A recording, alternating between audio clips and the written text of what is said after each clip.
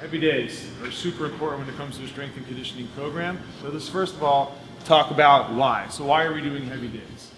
Well, yeah, man, exactly, right? But here's the deal with strength. Here's one thing to understand with strength. We can build strength adaptations a number of different ways. More specifically, when it comes to building a strength adaptation through a heavy day, we're trying to build that top-end strength and power. That's what we're trying to get out of this heavy day, right? And we have this goal in CrossFit, it's a strength and conditioning program, where we have this goal of increasing work capacity across broad time and modal domains, right? So we have to increase that strength adaptation. That's a major part there. If you look at any one of those fitness models, where it's 10 general physical skills, the hopper, right, the metabolic pathways, or the sickness, wellness, fitness continuum, strength is going to help us in any one of those models. Strength is a major part of any one of those models. We have to develop that top-end strength. Okay? All right. So let's talk about what is a heavy day? What do we use for heavy days? What do we go heavy in? What type of movements? Yeah. This is kind of like a trick question and an obvious question. We go heavy in functional movements, right? When it comes to heavy days, they are functional movements. Okay? Reps. How many reps do we tend to do when it comes to a heavy day?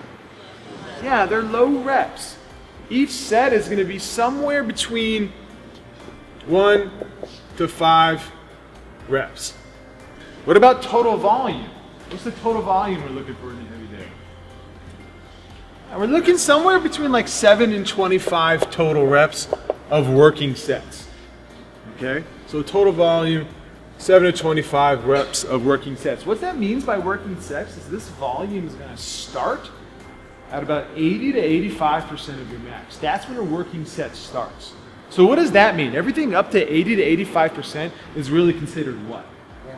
It's warm-up, it's skill development. What I want you guys to understand is when we talk about we want you guys to put in a heavy day every 3 days, every 4 days. I want a heavy day, man. I want you to PR. I don't want you to think, hey, I have to do Fran after this, so I'm just going to kind of cruise through this 15 minutes, touch something heavy, count it as my heavy day, and then try to hit Fran and probably not PR on that, right? I want you to think, today's goal is I'm going to squat as much as possible. Today's goal is I'm going to get at least 5 pounds more than the back squat I had last time. I'm going to work up to 85%. I'm going to get to that 5th set when I want to try to get in my PR. I'm going to crank up the music. I'm going to stare at the bar. I'm going to jump around a little bit and freak out a little bit, get underneath the bar and really try to get a new PR.